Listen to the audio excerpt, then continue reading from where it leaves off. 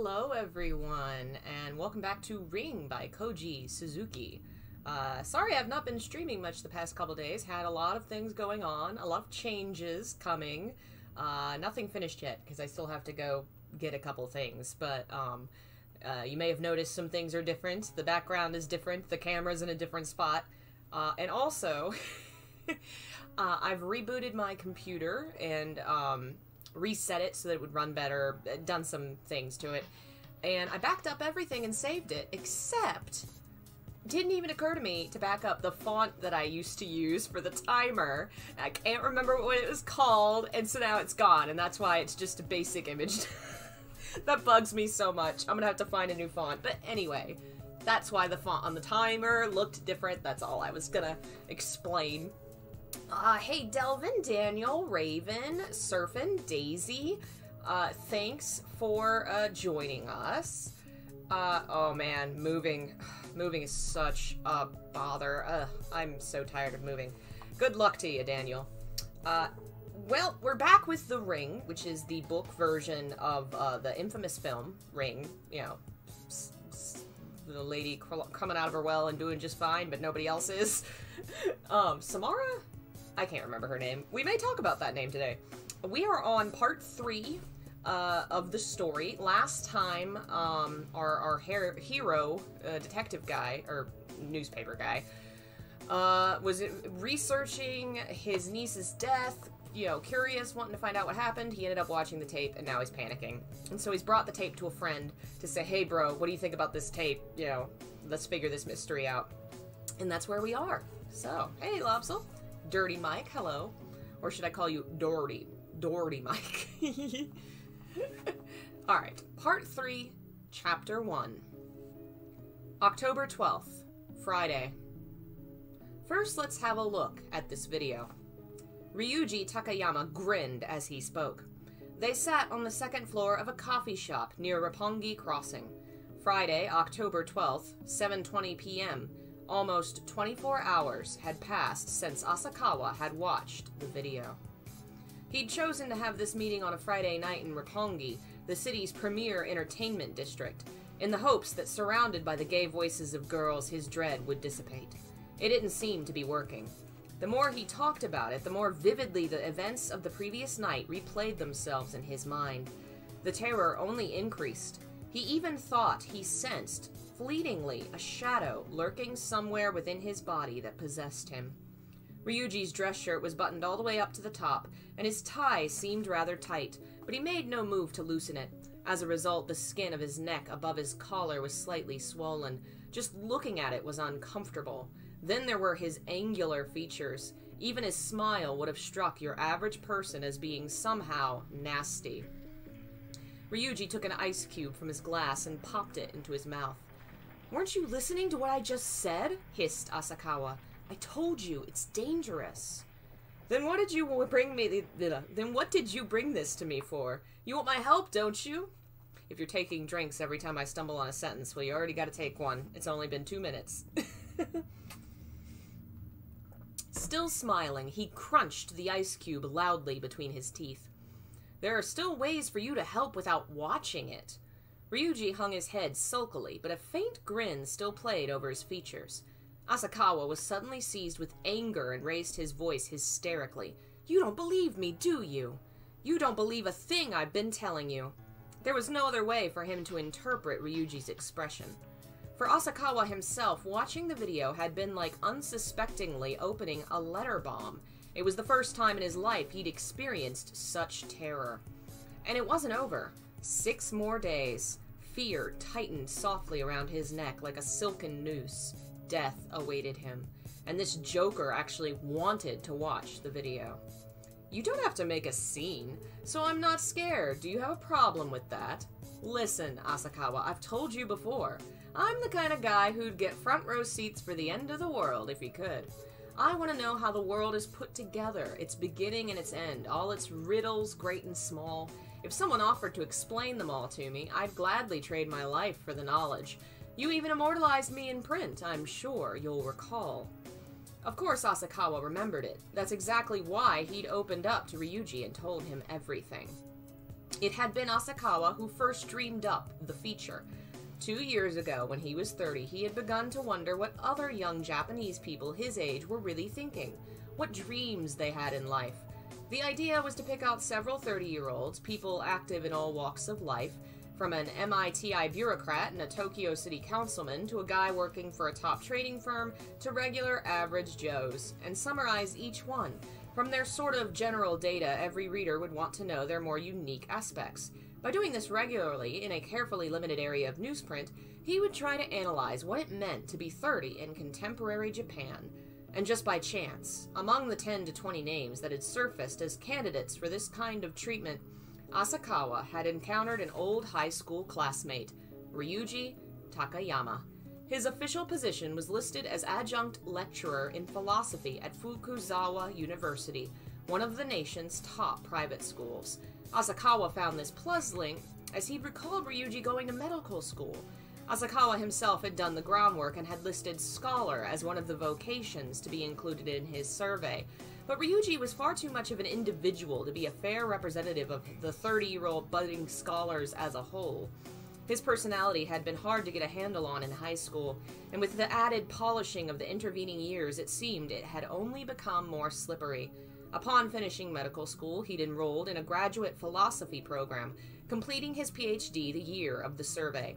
He undoubtedly would have been snapped up for the first available assistant professorship if it weren't for the unfortunate fact that there were older students in the pipeline ahead of him, and positions were awarded strictly on the basis of seniority. So he took the part-time lecturer's job and ended up teaching 2 classes a week on logic at his alma mater. Before we continue, I don't remember exactly when it comes up, but it will at some point. Hello, folks. Don, Phil, Akatsuki. Hello. I'm going to warn you.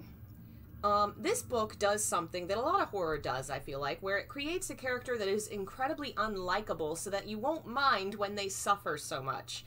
I mean, I haven't finished the whole book, but that's the vibe I get with this character. And I want to warn you because he is incredibly unlikable, and his backstory will involve some, sex crimes. We're just going to phrase it that way. Nothing too detailed, but I will give warnings when it comes up. I just wanted to brief everybody that there is some bad things in this man's past. He is not a good person, and hopefully he will be dragged into a ring into hell. Alright, where were we? These days, philosophy as a field of inquiry had drawn ever closer to science. No longer did it mean amusing oneself with silly questions such as how men should live. Specializing in philosophy meant basically doing math without the numbers. In ancient Greece, too, philosophers doubled as mathematicians. Ryuji was like that. The philosophy department signed his paychecks, but his brain was wired like a scientist's. On the other hand, in addition to his specialized professional knowledge, he also knew an extraordinary amount about paranormal psychology. Asakawa saw this as a contradiction. He considered paranormal psychology, the study of the supernatural and the occult, to be in direct opposition to science. Ryuji's answer: au contraire, paranormal psychology is one of the keys to unlocking the structure of the universe. It had been a hot day in the middle of summer, but just like today, he'd been wearing a striped long-sleeved dress shirt with the top buttoned tightly. I want to be there when humanity is wiped out, Ryuji had said, sweat gleaming on his overheated face. All those idiots who prattle on about world peace and the survival of humanity make me puke. Asakawa's survey had included questions like this. Tell me about your dreams for the future. Calmly, Ryuji had replied, while viewing the extinction of the human race from the top of a hill, I would dig a hole in the earth and ejaculate into it over and over. Asakawa had pressed him. Are you sure it's okay for me to write that down? Ryuji had smiled faintly, just like he was doing now, and nodded.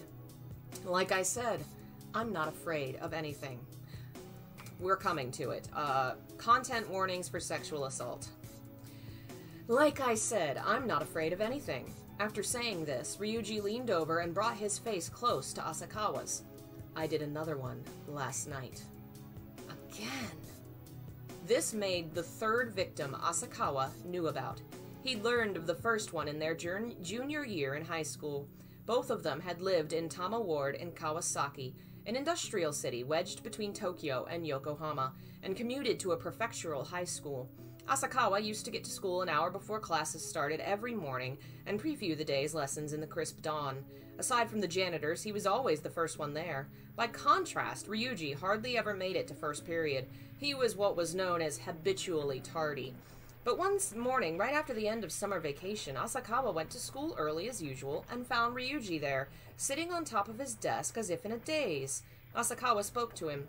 "Hey, what's up? Didn't think I'd see you here this early." "Yeah, well," was the curt reply. Ryuji was staring out the window at the schoolyard as if his mind were somewhere else. His eyes were bloodshot, his cheeks were red too, and there was alcohol on his breath. They weren't that close, though, so that was as far as the conversation went. Asakawa opened his schoolbook and began to study. "Hey, listen, I want you to do me a favor," said Ryuji, slapping him on the shoulder. Ryuji was highly individualistic, got good grades, and was a track star as well. Everybody at school kept one eye on him. Asakawa, meanwhile, was thoroughly unremarkable. Having someone like Ryuji ask him a favor didn't feel bad at all.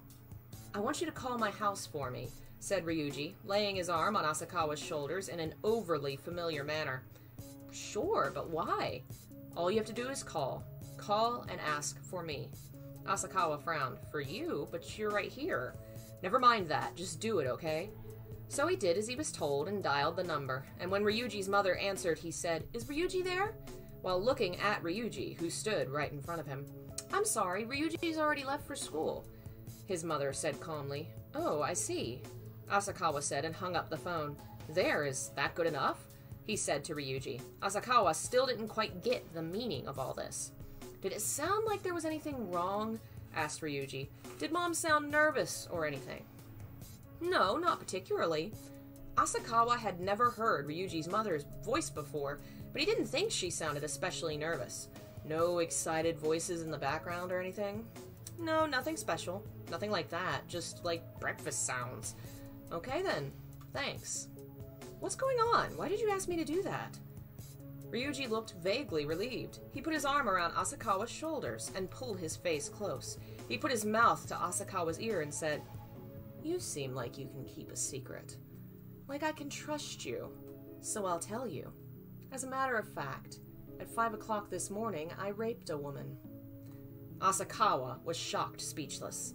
The story was at dawn that morning, around 5, Ryuji had sneaked into the apartment of a college girl living alone and attacked. As he left, he threatened her that if she called the cops, he wouldn't take it lying down and came straight to school. As a result, he was worried the police might be at his house right now, so he'd asked Asakawa to call for him to check. After that, Asakawa and Ryuji began to talk fairly often. Naturally, Asakawa never told anyone about Ryuji's crime.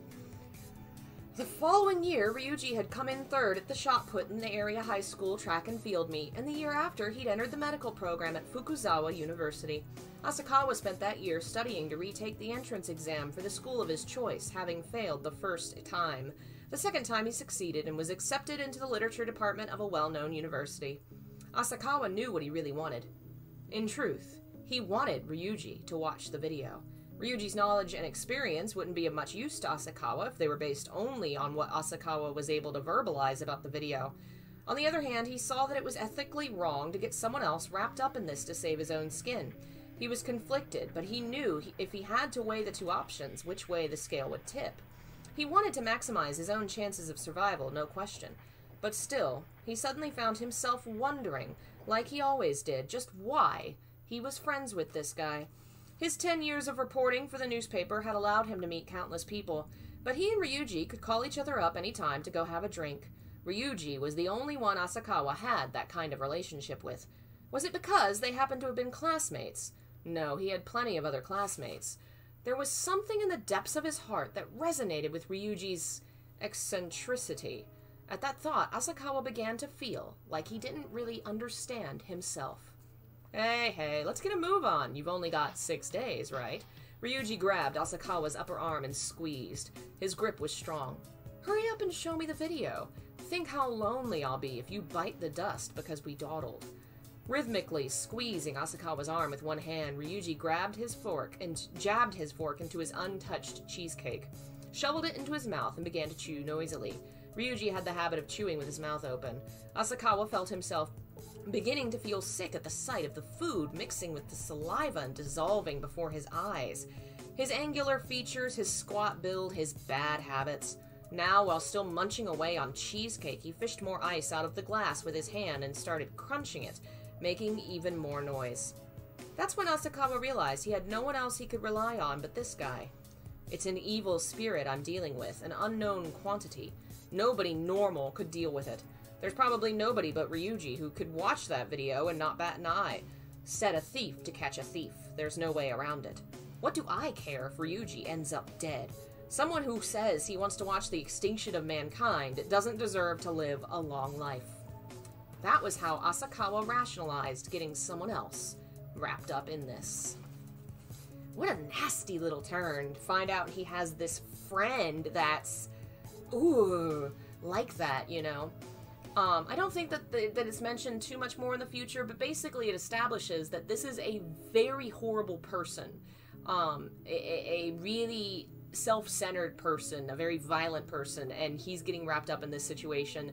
And it kind of adds this edge to the story where, you know, we're not really rooting for these guys, are we? You know, one seems to be a kind of half-assed husband who willingly befriends this guy that he knows is horrible and a criminal in a lot of bad ways. And the other guy, of course, is a criminal that doesn't care about people.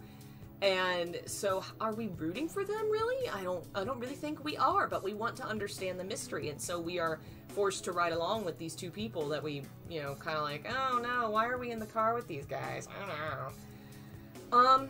I don't know that it's misogynistic exactly. I mean, obviously it's not going to be something that everyone enjoys because you don't always want to read that in your horror. Having read a lot of other old Japanese horror, I would say this is far more of a story about misogynistic people rather than a misogynistic story. Let's see, when did this come out originally? 1991 in Japan.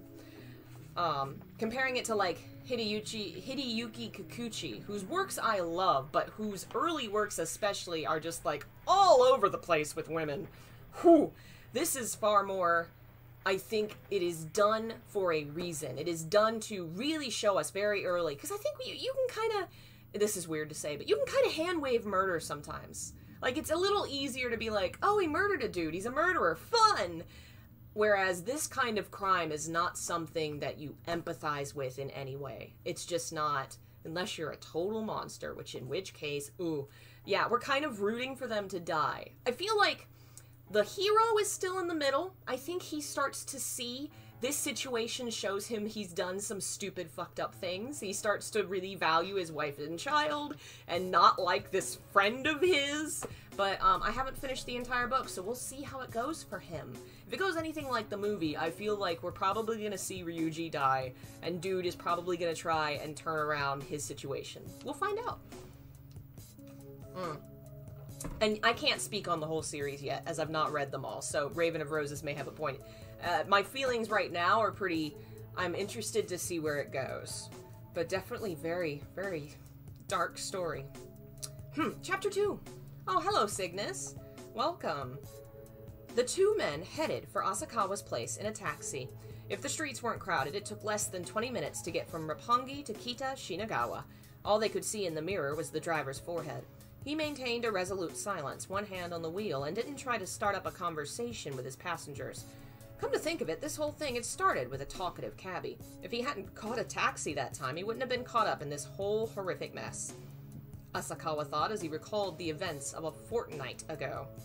He regretted not having bought a subway ticket and making all those transfers anyway, no matter how much of a pain in the neck they were. Can we make a copy of the video at your place? Asked Ryuji. Asakawa had 2 video decks because of his work. One was a machine he'd bought when they'd first started to catch on, and it wasn't functioning as well as it could, but it did at least make copies with no problem. Yeah, sure. Okay, in that case, I want you to make me a copy as soon as possible. I want to take my time and study it at my place. He's got the guts, thought Asakawa, and in his present state of mind, Asakawa found his words encouraging. They decided to get out of the cab at Gotenzan Hills and walk from there. It was 8:50. There was still the possibility his wife and kid would be awake at this hour. Shizu always gave Yoko a bath at a little before 9 and then put her to bed. What's the music in the background? Which one did I pick today? This is from Broken Notes. This one's called Color Eterio. Broken Notes is a group that does Silent Hill inspired music, which is probably why it sounds like Silent Hill to you. Once she went to sleep, nothing was going to get Shizu out of bed. In an effort to maximize time talking alone with her husband, Shizu used to leave messages on the table saying, "Wake me up." So when he got home from work, Asakawa would follow her instructions, thinking she really meant to get up and try and shake his wife awake. But she wouldn't wake up. He would try harder, but she would wave her hands around her head like she was shooing a fly, frowning and making annoyed sounds. She was half awake, but the will to go back to sleep was much stronger than Asakawa was, and he eventually had to cut his losses and retreat. Eventually, note or no, Asakawa stopped trying to wake her up, and then she stopped leaving notes. By now, 9 o'clock had become Shizu and Yoko's inviolate sleepy time. On a night like this, though, it was more convenient that way. Shizu hated Ryuji. I wonder why. Asakawa thought this was an eminently reasonable attitude, so he never even asked her why. I'm begging you, don't bring him into our home anymore. Asakawa still remembered the repugnance on his wife's face when she said that, but most of all, he couldn't play this video in front of Shizu and Yoko. The house was dark and still, and the fragrance of hot bath water and soap wafted even into the entry hall. Evidently, Mommy and Baby had just now gone to bed, towels under their wet hair. Asakawa put his ear to the bedroom door to make sure they were asleep, and then showed Ryuji into the dining room. "So the baby's gone night-night?" Ryuji asked with an air of disappointment. "Shh," said Asakawa, putting a finger to his lips. Shizu wasn't going to wake from something like that, but then again, he couldn't swear she wouldn't sense something was different and come out after all. Asakawa connected the output jacks of one of the video decks to the input jacks of the other, and then inserted the video. Before pressing play, he looked at Ryuji as if to say, "Do you really want to do this?" "What's wrong? Hurry up and play it," urged Ryuji, without taking his eyes off the screen. Asakawa pressed the remote into Ryuji's hand and then stood up and went to the window. He didn't feel like seeing it again. Really, he should watch it over and over, analyzing it cool-headedly, but he couldn't seem to find the will to chase this thing any further. He just wanted to run away, nothing more. Asakawa went out onto the balcony and smoked a cigarette. He'd promised his wife when Yoko was born that he wouldn't smoke inside the apartment, and he'd never broken that promise. Although they'd been married for a full 3 years, he and his wife had a relatively good relationship. He couldn't go against his wife's wishes, not after she'd given him darling Yoko. See, I think it's starting to become more clear to him how much he values the two of them. He's thinking of them more rather than of his work. But it took an evil cursed videotape. Standing on the balcony, he peered into the room. Through the frosted glass, the image on the screen was flickering. The fear quotient was different watching it here, surrounded by 3 people on the 6th floor of a downtown apartment building, compared to watching it alone at Villa Log Cabin. But even if Ryuji watched it under the same conditions, he probably wouldn't lose his head and start crying or anything. Asakawa was counting on him to laugh and fling abuse as he watched, even turning a menacing gaze toward what he saw on the screen. Asakawa finished his cigarette and went to go back inside. Just at that moment, the door separating the dining room from the hall opened, and Shizu appeared in her pajamas. Flustered, Asakawa grabbed the remote and paused the video. "I thought you were asleep." There was a note of reproach in Asakawa's voice. "I heard noises."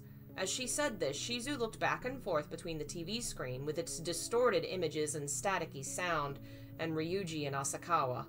Her face clouded over with suspicion. "Go back to bed," said Asakawa in a tone of voice that allowed for no questions. "I think we ought to let the missus join us if she'd like to. It's quite interesting." Ryuji, still seated cross-legged on the floor, looked up. Asakawa wanted to yell at him, but instead of speaking, he balled all his thoughts up into his fists and slammed it down on the table. Startled by the sound, Shizu quickly put her hand on the doorknob, then narrowed her eyes and bowed ever so slightly and said to Ryuji, "Please make yourself at home." With that, she turned on her heel and disappeared back behind the door. 2 guys alone at night, turning videos on and off. Asakawa knew just what his wife was imagining. He didn't miss the look of disdain in her narrowed eyes, disdain not so much for Ryuji as for male instincts in general. Asakawa felt bad that he couldn't explain. Bye, Daniel. Thanks for joining us. Hopefully we'll see you later. Just as Asakawa had expected, Ryuji was still utterly calm after he'd finished watching. He hummed as he rewound the tape, then set about checking it point by point, alternately, I keep trying to read that word wrong, alternately fast-forwarding and pausing it. Well, it looks like yours truly is mixed up in it now. You've got 6 days left, I've got 7, said Ryuji happily, as if he'd been allowed to join in a game. So, what do you think? Said Asakawa. It's child's play. Huh? Didn't you used to do this sort of thing when you were a kid? Scare your friends by showing them a spooky picture or something and saying whoever looked at it would come to harm? Chain letters, that sort of thing? Of course, Asakawa had experienced that kind of thing, too. The same sort of thing had come up in the ghost stories they'd told each other on summer nights. So what are you getting at? Nothing, I guess. Just that's how it felt to me. Was there anything else you noticed? Tell me. Well, the images themselves aren't especially frightening. It seems like a combination of realistic images and abstract ones. If it wasn't for the fact that 4 people had died exactly as dictated in the video, we could just snort and pass it off as an oddity, right? Asakawa nodded. Knowing that the words on the video were no lie was what made the whole thing so troublesome.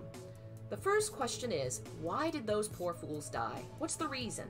I can think of 2 possibilities. The last scene in the video is the statement, "He who watches is fated to die." And then immediately thereafter there was, well, for a lack of better word, let's call it a charm, a way to escape that fate. So the 4 erased the part that explained the charm, and because of that they were killed. Or perhaps they simply failed to make use of the charm, and that's why they were killed. I suppose even before that, though, we have to determine if it was really those 4 who erased the charm. It's possible the charm had already been erased when they watched the video. How are we going to determine that? We can't just ask them, you know. Asakawa got a beer from the refrigerator, poured a glassful, and set it in front of Ryuji. Just you watch. Ryuji replayed the end of the video, watching closely for the exact moment when the charm-erasing mosquito coil commercial ended. He paused the tape and began to advance it slowly, frame by frame. He'd go past it, rewind it, pause it, advance it again, frame by frame. Then finally, for just a split second, the screen showed a scene of 3 people sitting around a table. For just the briefest moment, the program, which had been interrupted by the commercial, was resuming. It was a late-night talk show broadcast, nightly at 11, on one of the national networks. The gray-haired gent was a best-selling author, and he was joined by a lovely young woman and a young man whom they recognized as a traditional storyteller from the Osaka region. Asakawa brought his face close to the screen. "I'm sure you recognize this show," said Ryuji. "It's the night show on NBS. That's right. The writer is the host, the girl is his foil, and the storyteller is today's guest. Therefore, if we know what day the storyteller was a guest on the show, we know whether or not the 4 kids erased the charm." I get it. The night show was on every weeknight at 11. If this particular episode turned out to have been broadcast on August 29th, then it had to have been those 4 who erased it, that night at Villa Log Cabin. NBS is affiliated with your publisher, isn't it? This ought to be an easy one. Gotcha. I'll look into it. Yes, please do. Our lives may depend on it. Let's make sure of everything, no matter what. Right, my brother-in-arms? Ryuji slapped Asakawa on the shoulder. They were both facing their deaths now. Brothers-in-arms. Aren't you scared? Scared? Au contraire, my friend. It's kind of exciting to have a deadline, isn't it? The penalty is death. Fantastic. It's no fun playing if you're not willing to bet your life on the outcome. For a while now, Ryuji had been acting pleased about the whole thing, but Asakawa had worried it was just bravado, a cover for the fear. Now that he peered into his friend's eyes, though, he couldn't find the smallest fragment of fear there. Next, we figure out who made the video, when, and to what end. You say Villa Log Cabin is only 6 months old, so we contact everybody who stayed in B4 and ferret out whoever brought in a videotape. I suppose it wouldn't hurt to limit the search to late August. Chances are it was somebody who stayed there right before our 4 victims. That's mine too? Ryuji downed his beer in one swig and thought for a moment. Of course, we've got a deadline. Don't you have a buddy you can rely on? If so, get him to help. Well, there is one reporter who's got an interest in the case, but this is a matter of life and death. I can't just... Asakawa was thinking about Yoshino. Not to worry, not to worry. Get him involved. Show him the video. That'll light a fire under his ass. He'll be happy to help out, trust me. Not everybody's like you, you know. So tell him it's black market porn. Force him to watch it. Whatever. It was no use reasoning with Ryuji. He couldn't show it to anybody without figuring out the charm first. Asakawa felt he was in a logical cul-de-sac. To crack the secrets of the video would require a well-organized search, but because of the nature of the video, it would be next to impossible to enlist anybody. People like Ryuji, willing to play dice with death at the drop of a hat, were few and far between. How would Yoshino react? He had a wife and kid himself. Asakawa doubted he'd be willing to risk his life just to satisfy curiosity.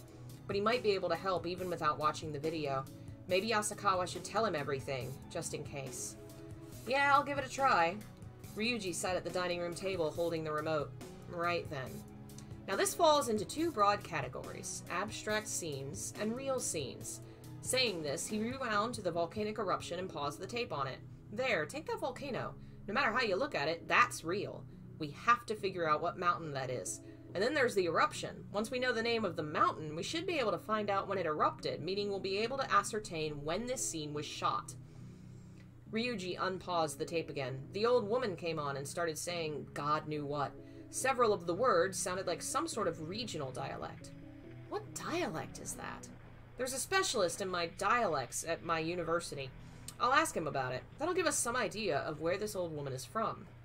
Ryuji fast-forwarded to the scene near the end with the man with the distinctive features. Sweat poured down his face. He was panting while rocking his body rhythmically. Ryuji paused just before the part where his shoulder was gouged.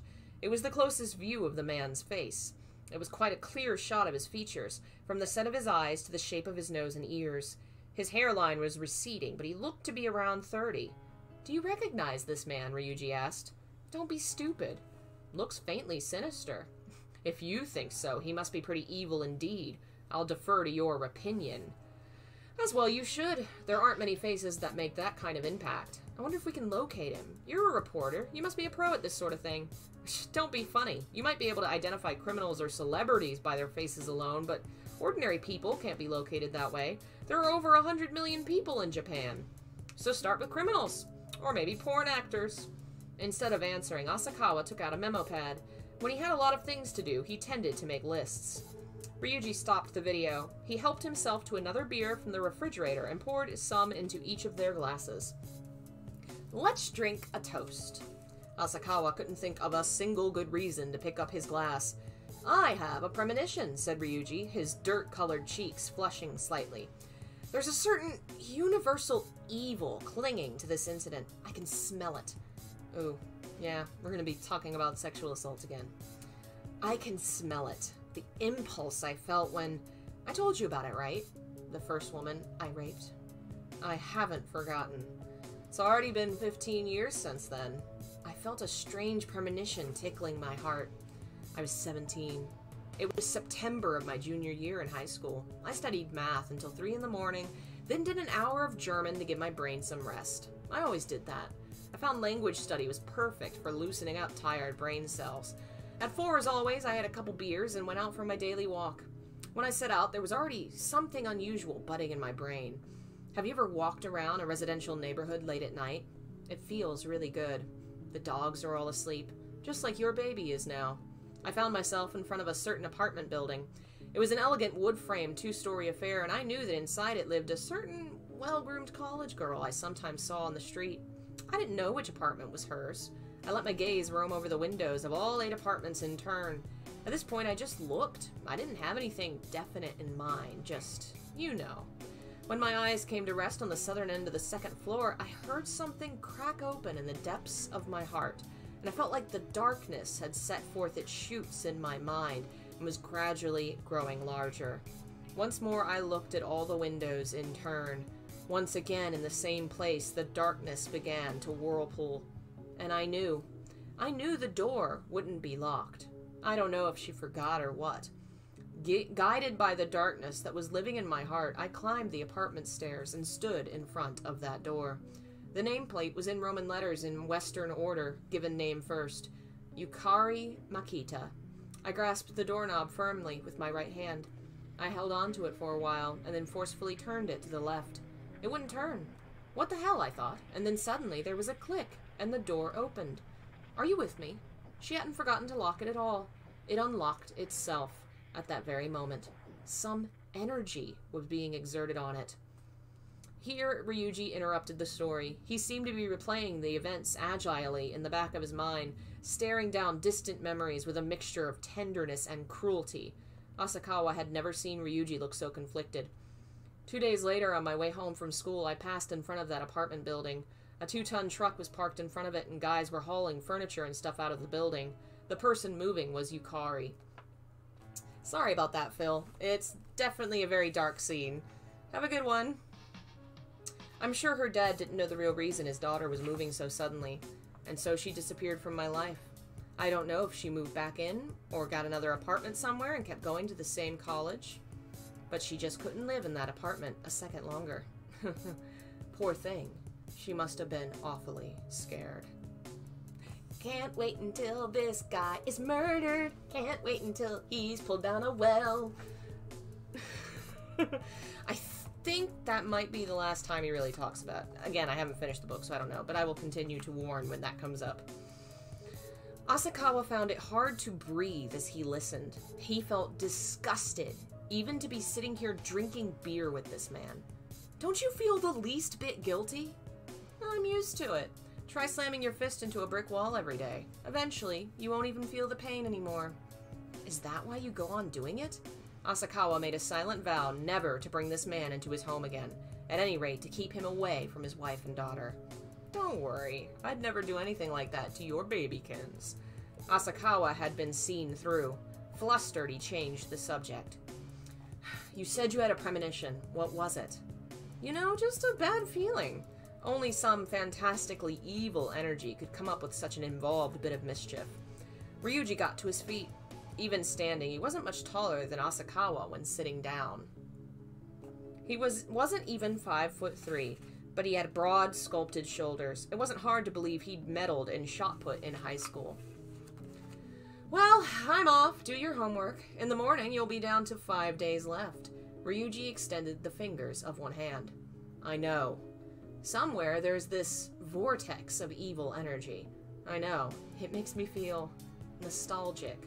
As if for emphasis, Ryuji clutched the copy of the tape to his breast as he headed for the entry hall. Let's have the next strategy session at your place, Asakawa spoke quietly but distinctly. All right. Ryuji's eyes were smiling. Ugh. This person's very good at writing an incredibly slimy character. Ugh. And you can feel the disgust just coming off the page. The morning Ryuji left, Asakawa looked at the wall clock in the dining room. A wedding gift from a friend. Its butterfly-shaped red pendulum was swinging. 11:21. How many times had he checked the clock today? He was becoming obsessed with the passage of time. Just like Ryuji said, in the morning, he'd only have 5 days left. He wasn't at all sure if he'd be able to unlock the riddle of the erased part of the tape in time. He felt like a cancer patient facing an operation with a success rate of almost nil. There was debate over whether cancer patients should be told they had cancer or not.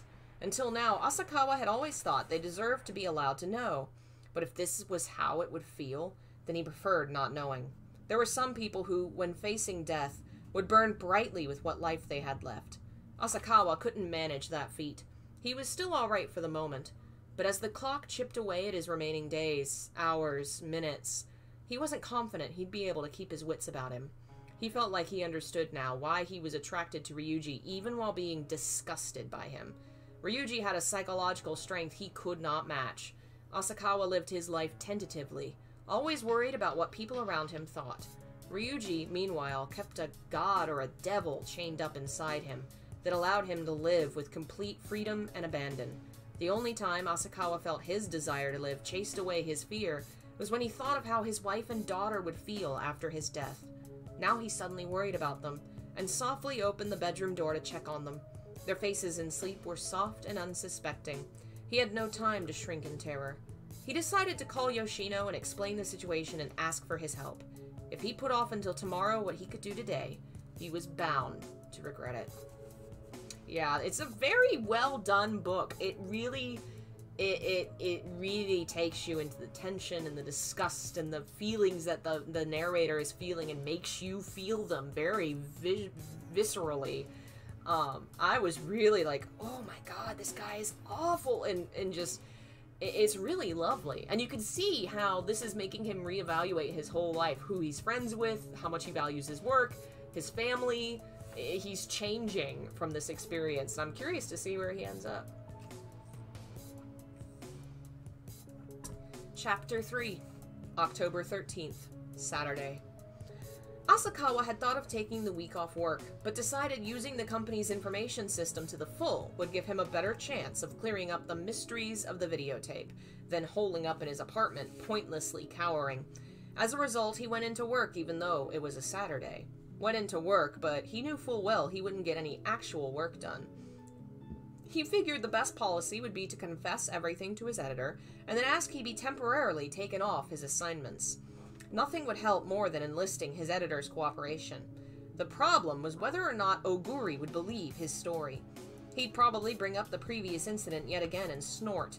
Even though he had the video as proof, if Oguri started out by denying everything, he'd have all sorts of other arguments arrayed to support his view. He'd skewer all sorts of things his way to convince himself he was right. Still, it would be interesting, Asakawa thought. He brought the videotape in the briefcase just in case. How would Oguri react if he showed it to him? More to the point, though, would he even give it a glance? Last night, he'd stayed up late explaining the whole sequence of events to Yoshino, and he believed. And then, as if to prove it, he'd said he absolutely didn't want to see the video. Please don't show it to him. In exchange, he'd try to cooperate however he could. Of course, in Yoshino's case, there was a firm foundation for that belief. When Haruko Tsuji and Takahiko Nomi's corpses had been discovered in a car by a prefectural road in Ashina, Yoshino had rushed to the scene and felt the atmosphere there, the stifling atmosphere that the investigators convinced that only something monstrous could have done this, but kept them from saying so. If Yoshino hadn't actually been there himself, he probably wouldn't have accepted Asakawa's story quite so easily. In any case, what Asakawa had on his hands was a bomb. If he flashed it in front of Oguri's eyes threateningly, it ought to have some effect.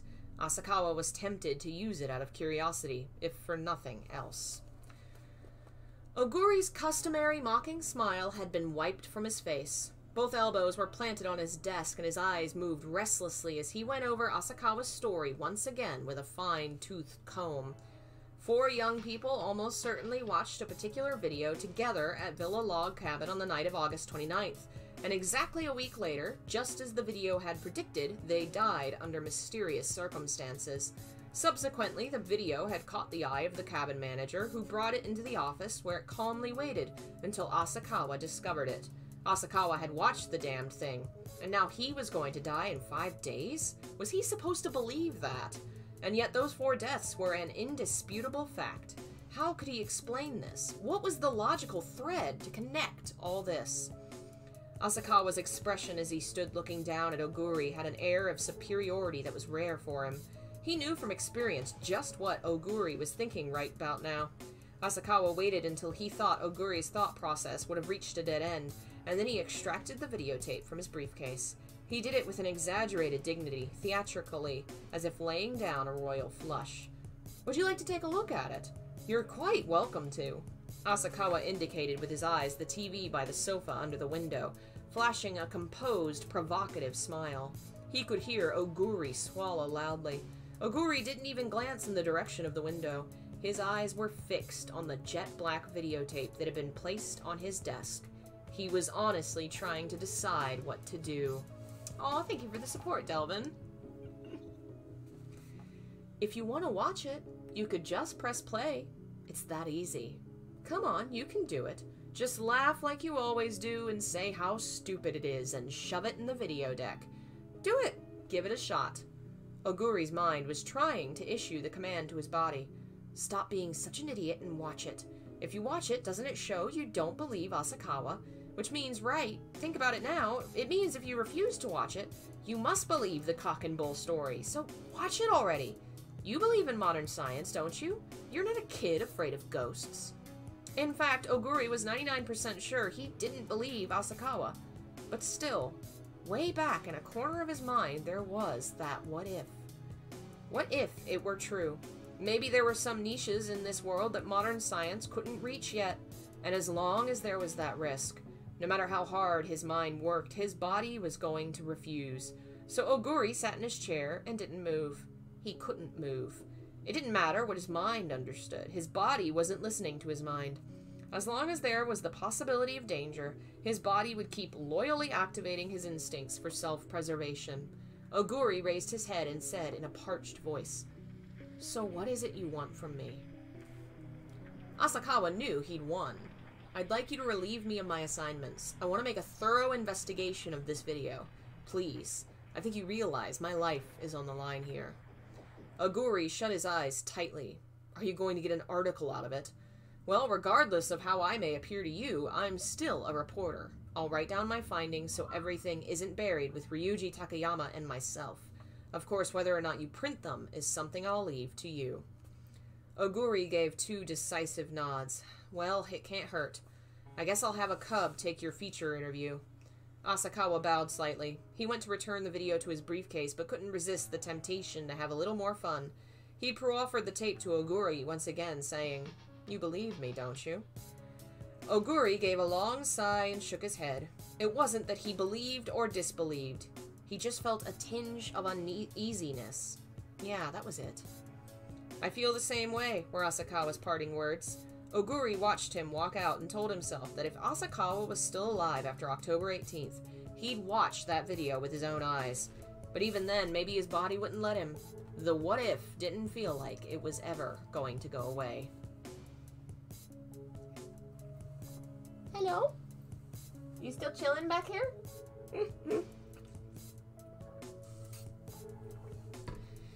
In the reference room, Asakawa stacked 3 thick volumes on a table.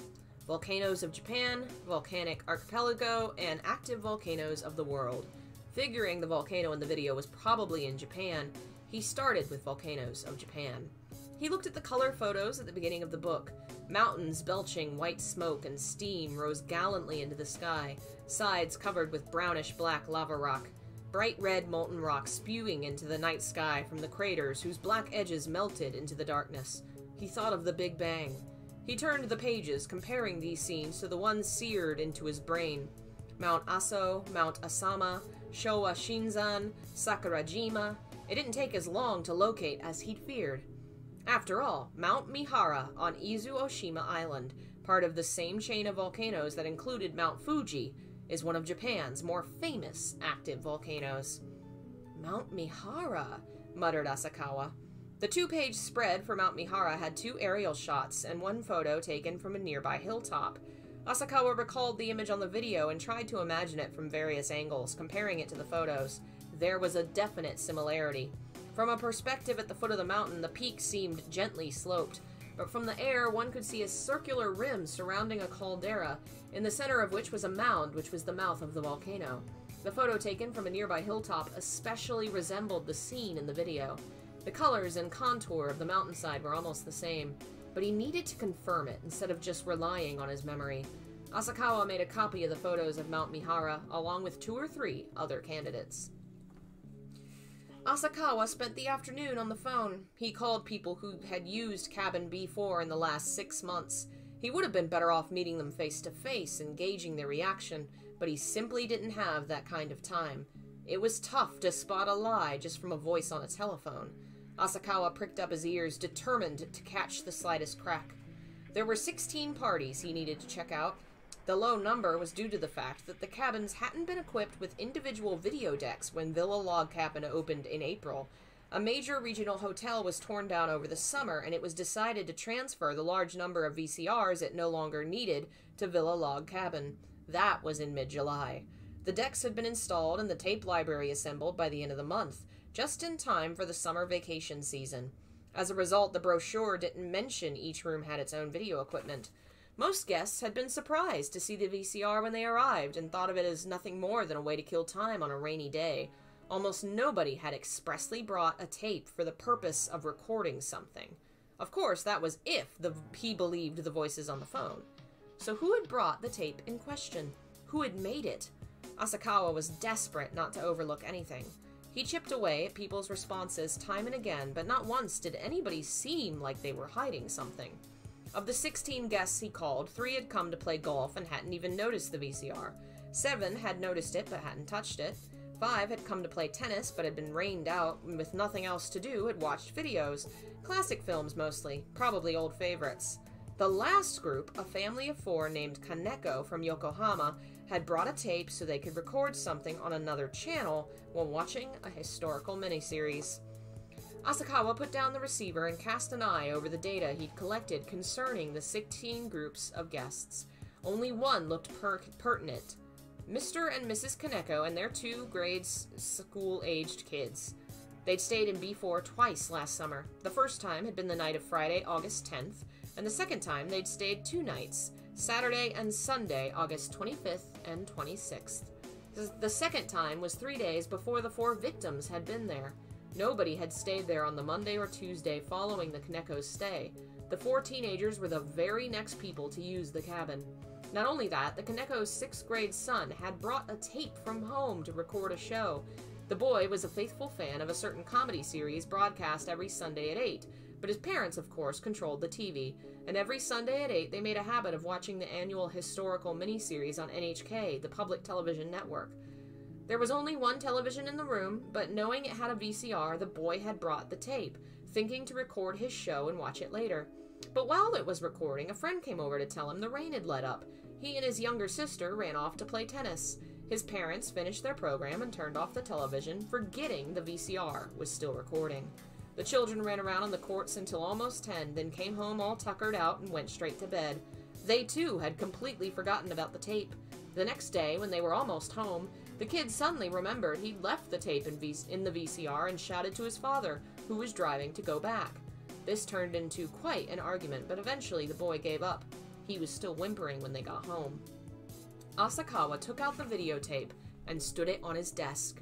Where the label would have been stuck the words Fujitex VHS T120 Super AV, glinted in silver. Asakawa redialed the Kaneko's number. "Hi, sorry to call you again like this. It's Asakawa from the Daily News." There was a pause, then the same voice he'd spoken to before. "Yes?" It was Mrs. Kaneko. "You mentioned your son left behind a videotape. Do you happen to know what brand it was?" "Well, now, let me see," she replied, trying not to laugh. He heard noises in the background. "My son's just got home. I'll ask him." Asakawa waited. There was no way the kid would remember. He says he doesn't know, but we only use cheap brands, the kind you buy in packs of 3. He wasn't surprised. Who really paid attention to what kind of tape they used every time they wanted to record something? Then Asakawa had an idea. Hold on, where's the case for this tape? Videotapes are always sold in cardboard cases. Nobody just throws them away. At least Asakawa himself had never thrown away a cape case, neither for an audio cassette or a videotape. "Does your family store your videotapes in their cases?" "Yes, of course." "I'm very sorry, but could you please check to see if you have an empty case lying around?" "Huh?" she asked vacantly. Even if she understood his question, she couldn't guess what he was getting at, and it made her slow on the uptake. Please, someone's life may depend on it. Housewives were susceptible to the matter of life and death ploy. Whenever he needed to save time and get one moving, he found that phrase had the right impact. This time he wasn't lying. "Just a moment, please." Just as he's expected, the voice changed. There was quite a long pause after she set down the receiver. If the case had been left at Villa Log Cabin along with the tape, it must have been thrown away by the manager. But if not, there was a good chance the Kaneko still had it. The voice returned. "An empty case, right?" "That's right. I found 2. Alright, now the manufacturer's name and the type of tape should be printed on the case. Let's see, one says Panavision T120, the other is a Fujitex VHS T120 Super AV. The exact same name as on the videotape he held in his hands. Since Fujitex sold countless numbers of these tapes, this was hardly definitive proof, but at least he'd taken a step forward. That much was certain. This demon tape had originally been brought there by a 6th grade boy. It was probably safe to conclude. Asakawa thanked the woman politely and hung up the phone. Starting at 8 o'clock on the night of Sunday, August 26th, the video deck in cabin B4 is left recording. The Kaneko family forgets the tape and goes home. Then come the 4 young people in question. It's raining that day, too. Thinking to watch a movie, they go to use the video deck, only to find a tape already inside. Innocently, they watch it. They see incomprehensible, eerie things. Then the threat at the end. Cursing the evil weather, they think up a cruel bit of mischief. Erasing the section that tells how to escape certain death, they leave the video there to frighten the next guests. Of course, they hadn't believed what they'd seen. If they had, they wouldn't have been able to carry out their prank.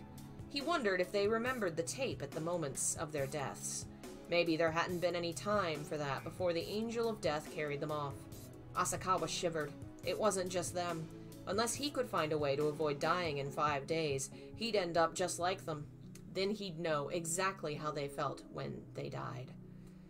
But if a boy had been recording a TV show, where had the images come from? All along, Asakawa had thought that someone had shot them with a video camera and brought the tape there. But the tape had been set to record from the television, meaning somehow these incredible scenes had infiltrated the airwaves. He would never have dreamt it. The airways had been hijacked. Asakawa recalled what had happened last year at election time, when after NHK had signed off for the night, an illicit broadcast had appeared on the same channel, slandering one of the candidates. The airwaves had been hijacked. That was the only thing that fit. He was faced with the possibility that on the evening of August 26th, these images had been riding the airwaves in the South Hakone region, and this tape had picked them up purely by chance. And if that was true, then there must be a record of it. Asakawa realized he needed to contact the local bureau and find out some facts. I find that so fascinating, since I feel like the movie, at least from what I remember, I've seen the American one ages ago, saw the Japanese one earlier this year. I felt like there was this feeling that this was kind of an urban legend that had been going on for quite some time, but the way the book writes it, it just started. The tape was just created, and these are the first 4 victims. Kind of interesting.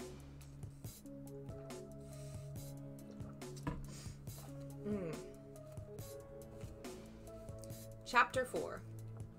It was 10 when Asakawa got home. As soon as he entered the apartment, he softly opened the bedroom door and checked the sleeping faces of his wife and daughter. No matter how tired he was when he got home, he always did this. There was a note on the dining room table. Mr. Takayama called. Asakawa had been trying to call Ryuji all day long, but he hadn't been able to catch him at home. He was probably out and about on his own investigations. Maybe he has something, thought Asakawa as he dialed. He let it ring 10 times. No answer. Ryuji lived alone in his East Nakano apartment. He wasn't home yet. Asakawa took a quick shower, opened a beer, and tried calling again. Still not home. He switched to whiskey on the rocks. He'd never be able to get a good night's sleep without alcohol. Tall and slender, Asakawa had never in his life had an illness worth the name. To think that this was how he was sentenced to die. Part of him still felt it was a dream, that he'd reached 10 o'clock on October 18th without having understood the video or figured out the charm, but in the end nothing would happen, and the days would stretch out before him as they always had. Oguri would wear a mocking expression and expound on the foolishness of believing in superstitions, while Ryuji would laugh and say, "We just don't understand how the world works." His wife and daughter would greet their daddy with the same sleeping faces. Even a passenger on an airplane falling from the sky can't shake the hope he'll be the one to survive. He drained his 3rd glass of whiskey and dialed Ryuji's number a 3rd time. If he didn't answer this time, Asakawa was going to give up for the night. He heard 7 rings, then a click as someone picked up the receiver. "Where the hell have you been all this time?" he shouted, without even checking to see who he was talking to. Thinking he was addressing Ryuji, he allowed his anger full vent, which only served to emphasize the strangeness of their relationship. Even with his friends, Asakawa always maintained a certain distance and carefully controlled his attitude, but he had no qualms about calling Ryuji every name in the book, and yet he'd never once thought of Ryuji as a truly close friend. But surprisingly, the voice that answered wasn't Ryuji's. "Hello, excuse me." It was a woman, startled from having been yelled at out of nowhere. "Oh, sorry, wrong number." Asakawa started to hang up. "Are you calling for Professor Takayama?" Yeah, as a matter of fact I am.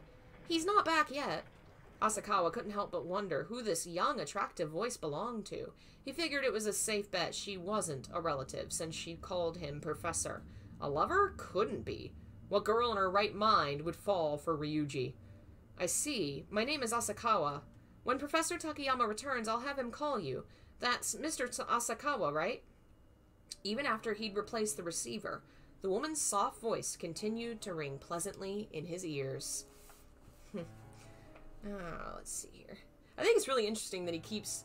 Like, there's some discussion in the book where he talks about he's so conscious and anxious about how people perceive him, so he behaves in a very controlled way. But he doesn't do that with Ryuji, because he doesn't give a shit what Ryuji thinks about him, because deep down he knows Ryuji's an asshole. And I think part of the reason he stays friends with him is because the feeling of not having to give a shit about what this person thinks of him, the anxiety being gone because he doesn't care what this guy's an asshole, you know. I think that's interesting. That's the feeling I get between the way that he talks about Ryuji and other people, and why he stays friends with this dude that he really truly hates, which it's a horrible coping mechanism, but I think it makes for a fascinating character. Let's see here. Rereading this twice is giving me new insights into it, and I'm really enjoying the main character. Futons were usually only used in Japanese-style rooms with tatami mat floors. Their bedroom was carpeted and had originally a Western-style bed in it, but when Yoko was born, they took it out. They couldn't have a baby sleeping on a bed, but the room was too small for a crib and a bed, so they were forced to get rid of their double bed and switch to futons, rolling them up every morning and spreading them out again every night. They laid 2 futons side by side, and the 3 of them slept together. Now, Asakawa crawled into the open space on the futons. When the 3 of them went to bed at the same time, they always slept in the same positions. But Shizu and Yoko were restless sleepers, so when they went to bed before Asakawa, it was less than an hour before they'd rolled around and sprawled all over. As a result, Asakawa ended up having to fit himself into whatever space was left. If he was gone, how long would it take for that space to be filled, Asakawa wondered. It wasn't that he was worried about Shizu remarrying necessarily. It was just that some people were never able to fill the space left behind by the loss of a spouse. 3 years? 3 years would be about right. Shizu would move back home and let her parents take care of the baby while she went to work. Asakawa forced himself to imagine her face, shining with as much vitality as could be expected. He wanted her to be strong. He couldn't stand to imagine the kind of hell his wife and child would have to live through with him gone. Asakawa had met Shizu 5 years ago. He had just been transferred back to the main Tokyo office from the Chiba bureau. She was working in a travel agency connected with the Daily News conglomerate. She worked on the 3rd floor, he worked on the 7th, and sometimes they saw each other on the elevator. But that was the extent of it, until one day when he'd gone to the travel agency to pick up some tickets. He was traveling for a story, and as the person handling the arrangements wasn't in, Shizu had taken care of him. She was just 25 and loved to travel, and her gaze told how much she envied Asakawa being able to go all over the country on assignments. In that gaze, he saw a reflection of the first girl he'd ever loved. Now that they knew each other's names, they started to make small talk when they ran into each other on the elevator, and their relationship rapidly deepened. 2 years later, they married, after an easy courtship with no objections from either set of parents. About 6 months before their wedding, they bought the 3-room condo in Kita Shinagawa. Their parents had helped with the down payment. It wasn't that they'd anticipated the spike in land value and had therefore rushed to buy even before the wedding. It was simply they wanted to get the mortgage paid off as quickly as possible. If they hadn't bought it when they did, they might never have been able to afford to live in the city like this. Within a year, their condo had tripled in value, and their monthly mortgage payments were less than half of what they would be if they'd been renting. They were constantly complaining the place was too small, but in truth it constituted quite an asset for the young couple. Now Asakawa was glad he had something to leave them. If Shizu used his life insurance to pay off the mortgage, then the condo would belong to her and Yoko, free and clear. I think my policy pays 20 million yen, but I'd better check to be sure. His mind was clouded, but he mentally divided up the money in different ways, telling himself he must write down any financial advice that might occur to him. He wondered how they'd rule his death. Death by illness? Accident? Homicide? In any case, I'd better reread my insurance policy. Every night for the past 3 days, he'd gone to bed in a pessimistic mood. He pondered how to influence a world he would have disappeared from, and thought about leaving a sort of last testament.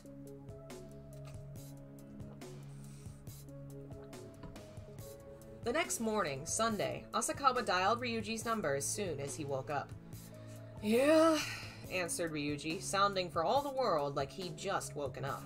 Asakawa immediately remembered his frustration of the night before and barked into the receiver.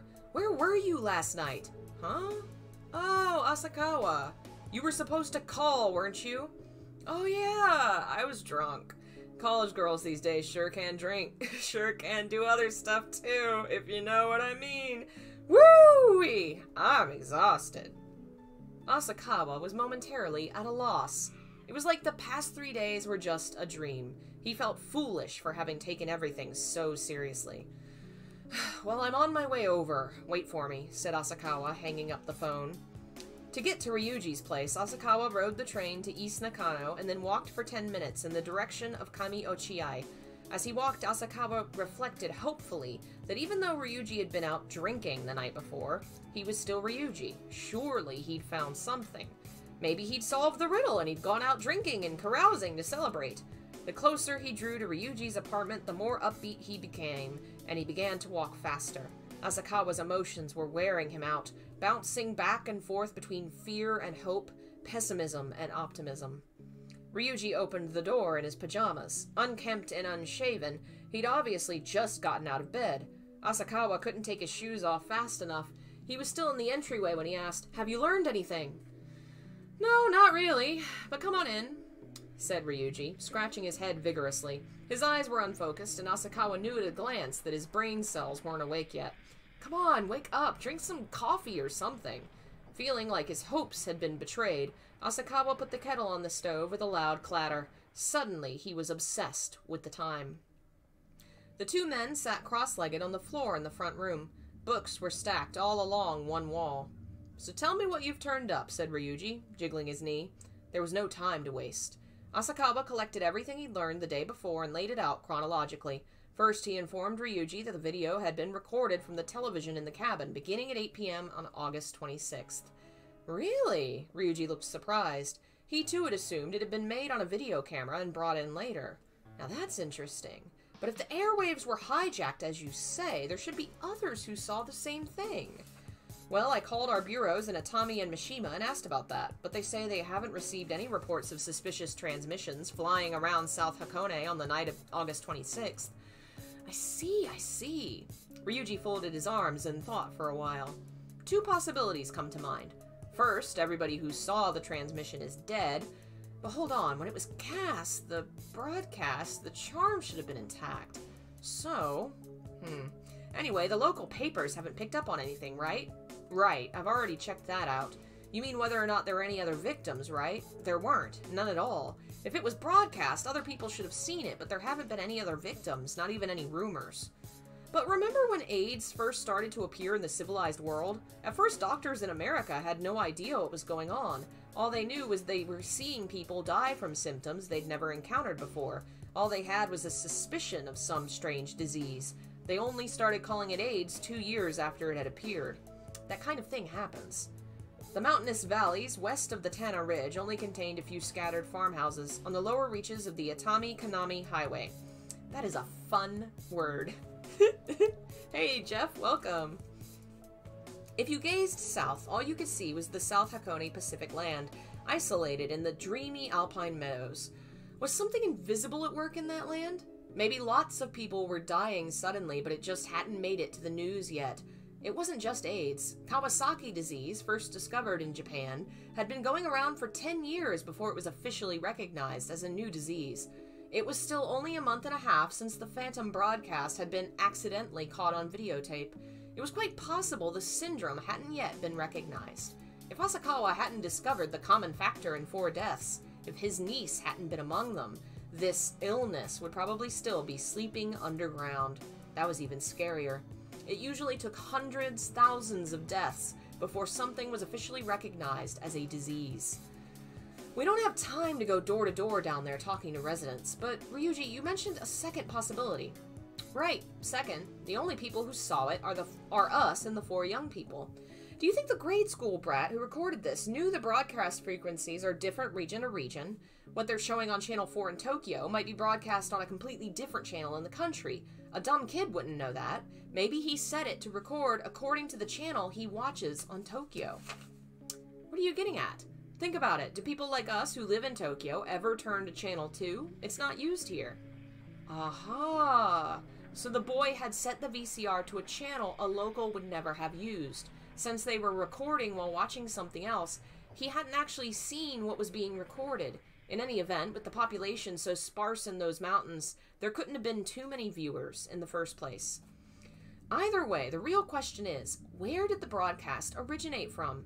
It sounded so simple when Ryuji said it, but only an organized scientific investigation would be able to determine the transmission's point of origin. Wait a minute. We're not even sure your basic premise is right. It's only a guess the boy accidentally recorded phantom airwaves. I know that, but if we wait for 100% proof before proceeding, we'll never get anywhere. This is our only lead. Airwaves. Asakawa's knowledge of science was paltry. He didn't even really know what airwaves were. He'd have to start his investigation there. There was nothing to do but check it out. The broadcast's point of origin. That meant he'd have to go back there. And after today, there were only 4 days left. The next question was, who had erased the charm? If they allowed that the tape had been recorded on site, it couldn't have been anybody but the 4 victims. Asakawa had checked with the TV network and found out the young storyteller, Shinraku Sanyute, had been a guest on the night show. They'd been right. The answer that came back was August 29th. It was almost certain the 4 young people had erased the charm. Asakawa took several photocopies from his briefcase. They were photographs of Mount Mihara on Izu Oshima Island. What do you think? He asked, showing them to Ryuji. Mount Mihara, eh? I'd say this is definitely the one. How can you be sure? Yesterday afternoon, I asked an ethnologist at the university about Granny's dialect. He said it wasn't used much anymore, but it was probably one found on Izu Oshima. In fact, it contained features traceable to the Sashikiji region on the southern tip of the island. He's pretty cautious, so he wouldn't swear that was it. But combined with this photo, I think we're safe in assuming the dialect is Izu Oshima's, and the mountain is Mount Mihara. By the way, did you do any research into Mount Mihara's eruptions? Of course. Since the war, and I think we're probably okay in limiting ourselves to eruptions since the war, considering developments in film technology, this seemed a safe assumption. Right. Now are you with me? Since the war, Mount Mihara has erupted 4 times. The first was in 1950-1951. The second was in 57, the third in 74, the fourth time I'm sure we both remember well, the autumn of 1986. The 57 eruption produced a new crater. 1 person died and 53 were injured. Considering when video cameras came out, I'm guessing we're looking at the 86 eruption, but I don't think we can be sure yet. At this point, Ryuji seemed to remember something and started rummaging around in his bag. He pulled out a slip of paper. Oh yeah, evidently this is what she's saying. The gentleman kindly translated it into standard Japanese for me. Asakawa looked at the scrap of paper, on which was written, "How has your health been since then? If you spend all your time playing in water, monsters are bound to get you. Understand? Be careful of strangers. Next year, you're going to give birth to a child. You listen to Granny now, because you're just a girl. There's no need to worry about local people." Asakawa read through it twice, carefully, and then looked up. What is this? What does it mean? How should I know? That's why you're gonna have to find out. We've only got 4 days left. Asakawa had too many things to do. He didn't know where to start. His nerves were on edge and he'd begun to lash out. Look, I've only got 1 more day to spare than you. You're the point man on this. Act like it. Give it your all. Suddenly, misgivings began to well up in Asakawa's heart.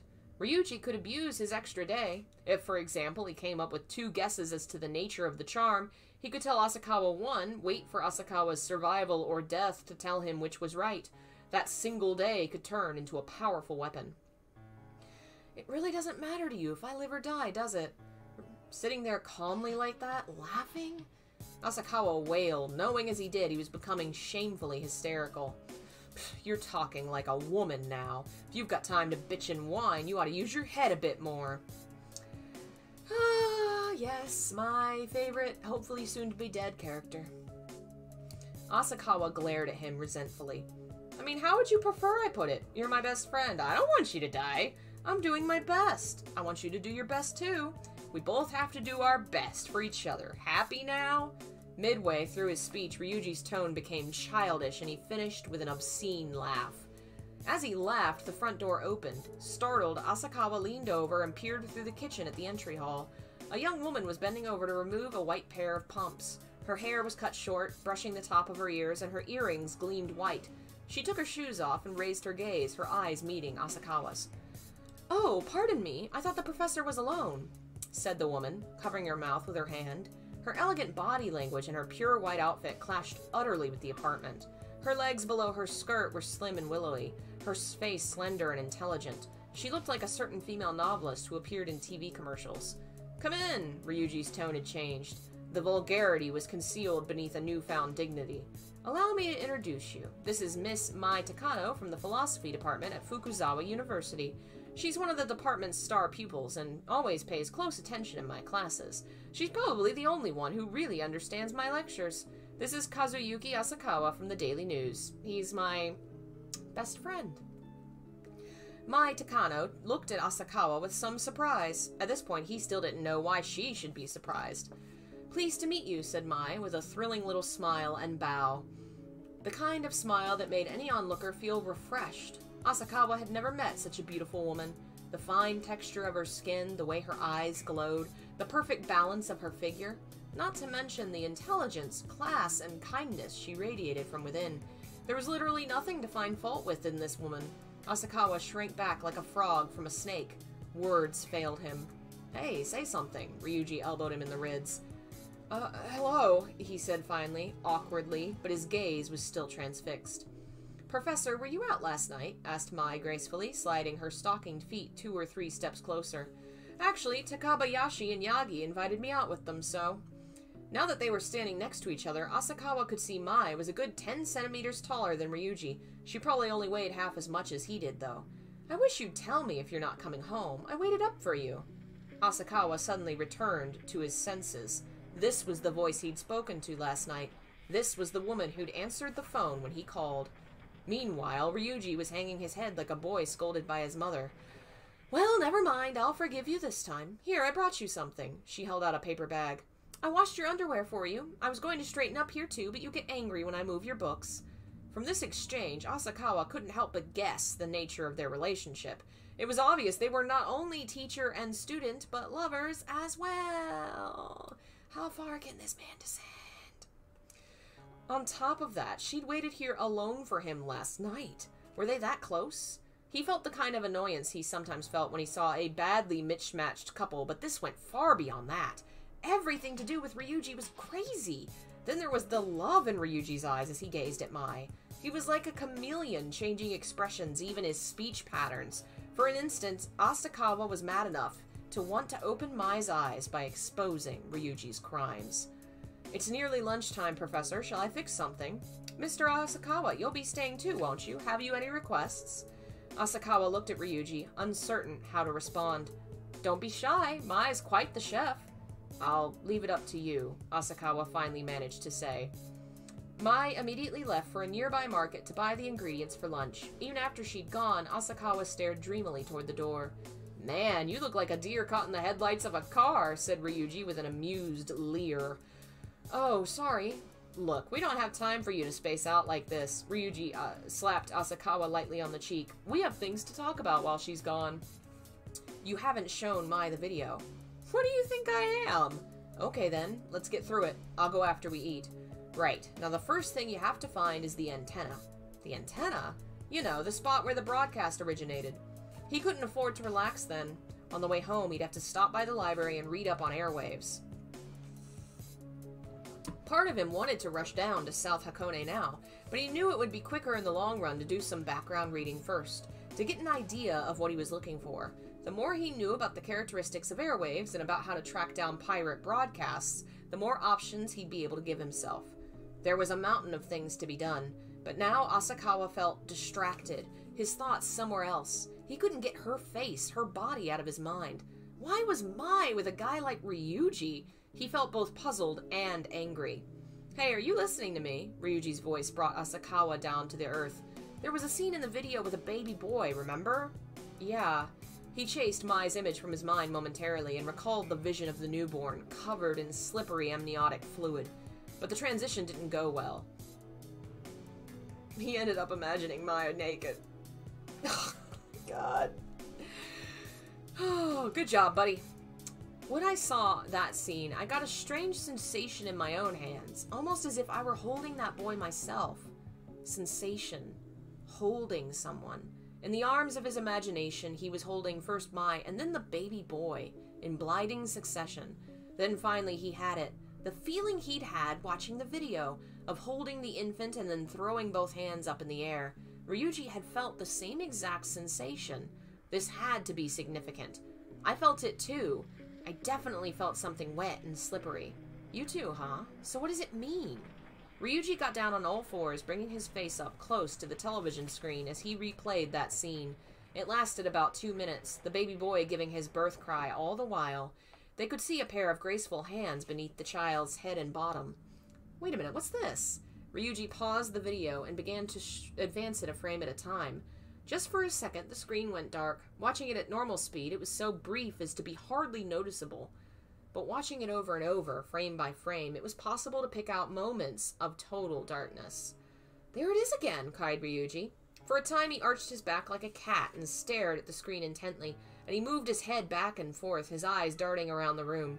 He was thinking furiously. Asakawa could tell by the movements of his eyes, but he had no idea what Ryuji was thinking.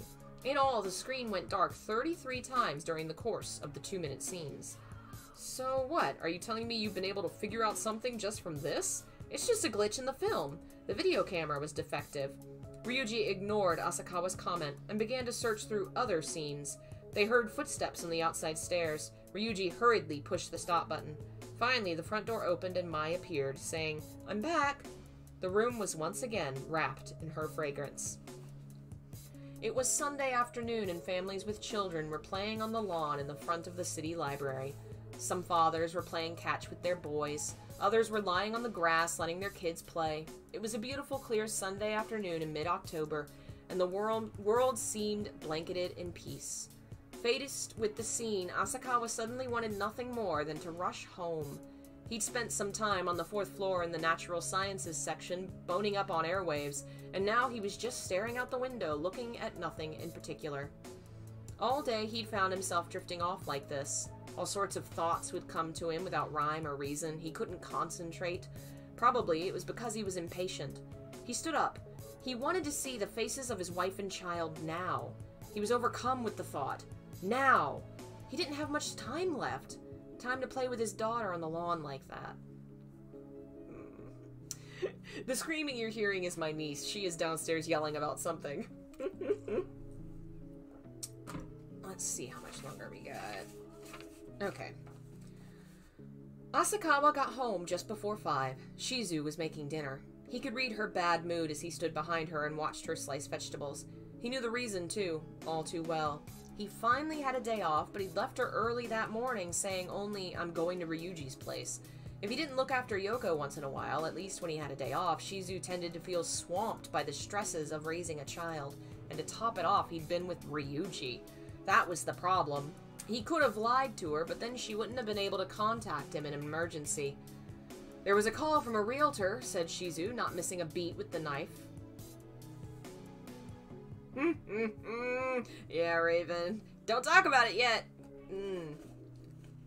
There was a call from a realtor, said Shizu, not missing a beat with the knife. What about? He asked if we were thinking about selling. Asakawa had sat Yoko on his knee and was reading her a picture book. She most likely didn't understand, but they were hoping that if they exposed her to a lot of words now, maybe they'd accumulate in her head and come flowing out like a burst dam when she got to be 2 or so. Did he make a good offer? Ever since land prices has begun to skyrocket, realtors had been trying to get them to sell. 70 million yen? That was less than before. Still, it was enough to leave quite a bit for Shizu and Yoko, even after they paid off the mortgage. So what did you tell him? Wiping her hands on a towel, Shizu finally turned around. I told him my husband wasn't home. That's how it always went. My husband's not at home, she'd say, or I'd have to talk it over with my husband first. Shizu never decided anything on her own. He was afraid she'd have to start soon. What do you think? Maybe it's about time we considered it. We'd have enough to buy a house in the suburbs with a yard. The realtor said so too. It was the family's modest dream, to sell the condo they were living in now and build a big house in the suburbs. Without capital, a dream was all it would ever be. But they did have this one powerful asset, a condo in the heart of the city, that had the means to make that dream come true, and every time they spoke of it now was with excitement. It was right there. All they had to do was reach out their hands. And then, you know, we could have another baby, too. It was perfectly clear to Asakawa just what Shizu was seeing in her mind's eye. A spacious suburban residence with a separate study room for each of their 2 or 3 kids, and a living room large enough she didn't need to be embarrassed no matter how many guests dropped in. Yoko on his knee started to act up. She'd noticed her daddy's eyes had strayed from the picture book, that his attention was focused on something beside herself, and she was registering her objections. Asakawa looked at the picture book once again. Long, long ago, Marshy Land was called Marshy Beach because the reed-thick marshes stretched all the way down to the seashore. As he read aloud, Asakawa felt tears well up in his eyes. He wanted to make his wife's dream come true. He really did. But he only had 4 days left. Would his wife be able to cope when he died of unknown causes? She didn't yet know how fragile her dream was, how soon it would come crashing down. I really love that the moment that this becomes something that's dangerous to him, you know, every time he thinks about it, yeah, there's the dread of losing his own life, but most of his thoughts are, what is my wife going to do? What is my child going to do? Like, he's so concerned about them, which is such a switch from the early part of the book where he barely even thinks about them. Like, it's clear that he's finally waking up to what matters. Now, you know. Better late than never. By 9 p.m., Shizu and Yoko were asleep as usual. Asakawa was preoccupied by the last thing Ryuji had brought up. Why did he keep replaying the scene with the baby and the old woman's words, next year you're gonna have a child? Was there a connection between the baby boy and the child the woman mentioned? And what about the moments of total blackness? 30-odd times they occurred at varying intervals. Asakawa thought he'd watch the video again to try and confirm this. Ryuji'd been looking for something specific, no matter how capricious it had seemed at the time. Ryuji had great powers of logic, of course, but he also had a finely tuned sense of intuition. Asakawa, on the other hand, specialized in the work of dragging out the truth through painstaking investigation. Asakawa opened the cabinet and picked up the videotape. He went to insert it into the video deck, but just at that moment he noticed something that stayed his hand. Wait a minute. Something's not right. He wasn't sure what it was, but his sixth sense was telling him something was out of the ordinary. More and more, he was sure it wasn't just his imagination. He really had felt something was funny when he touched the tape. Something had changed ever so slightly. What is it? What's different? His heart was pounding. This is bad. Nothing about this is getting any better. Think, man. Try to remember. The last time I watched this, I rewound it, and now the tape's in the middle, about a third of the way through. That's right where the images end, and it hasn't been rewound. Somebody watched it while I was away. Asakawa ran to the bedroom. Shizu and Yoko were asleep, all tangled up together. Asakawa rolled his wife over and shook her by her shoulder. Wake up, Shizu! Wake up! He kept his voice low, trying not to waken Yoko. Shizu twisted her face into a scowl and tried to squirm away. I said wake up! His voice sounded different from usual. What's wrong? We have to talk. Come on. Asakawa dragged his wife out of bed and pulled her into the dining room. He held the tape out to her. Did you watch this? Taken aback by the ferocity of his tone, Shizu could only look back and forth from the tape to her husband's face. Finally, she said, Was I not supposed to? What are you so mad about, she thought. Here it is Sunday, and you're off somewhere, and I'm bored. And there was that tape you and Ryuji were whispering over, so I pulled it out. But it wasn't even interesting. Probably just something the boys in the office cooked up anyway. Shizu remained silent, only talking back in her mind. There's no call for you to get so upset over it. For the first time in his married life, Asakawa felt a desire to hit his wife. You idiot! But somehow he managed to resist the urge and just stood there, fist clenched.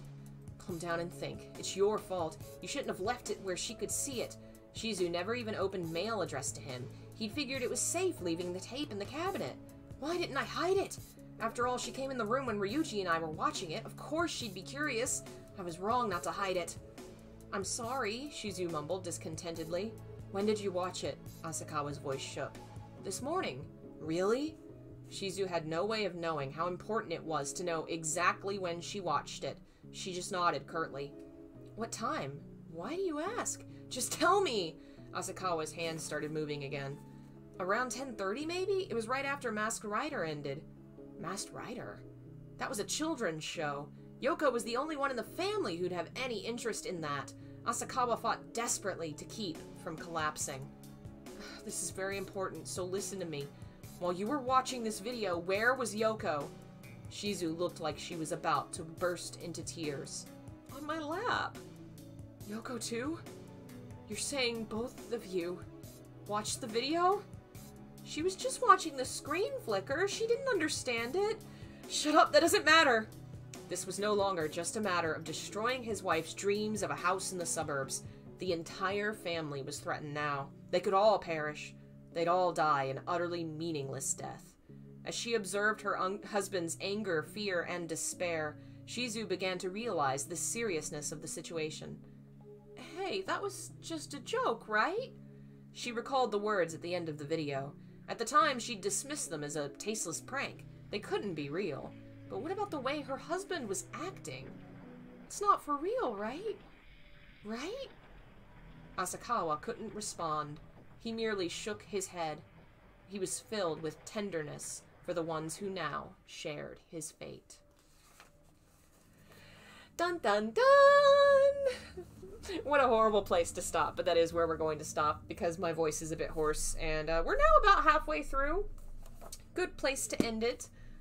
Thanks for listening. Sorry that I've been a little off this weekend with scheduling and stuff, but having some family things around the house having to get done and changing up my setup here a little bit. Not that you can see any of the changes yet. Next reading, tomorrow, I hope to have a new setup for readings. I'm going to try and have a little alcove for those. It'll be fun, I hope. Anything else? Member stuff is down temporarily. I'm moving everything to Dropbox because Google Drive sucks, and I should have done it ages ago, but I have more than a terabyte of stuff, so it was a big headache. So, I'll be working on that for a while, so you may not be able to get to your stuff right now. Should be up next 2-3 days. I think that's it for now. Aw, thank you for the support, Jeff. I love you. And hello, Min. Thank you everyone for joining me, and thanks to all of our members like Alice and Jeff and Min and Delvin and Phil. Y'all keep the channel alive and allow me to do this silly stuff. Like Alice Draven, and who else was here today? Y'all are amazing. Thank you so much. We'll be reading more stuff. Horror stuff will probably just be Sundays, and then the rest of the week will be much more relaxed, less dark things. P5R soon. Thanks to you lovely people. I have a new computer. I have a new capture card, I have a Wii U, y'all are amazing, and I'm gonna do a more specific thank you video at some point this week, but I'm overwhelmed. I have a lot of stuff to set up and stuff. So I will get to work on that and hopefully have more to share with y'all in the next couple days. Yeah, I'm gonna go jump on that, and I will see you guys next time, tomorrow, with, Heaven's Official Blessing, and then a video game of some kind. We'll figure that out tomorrow. See you later. Bye.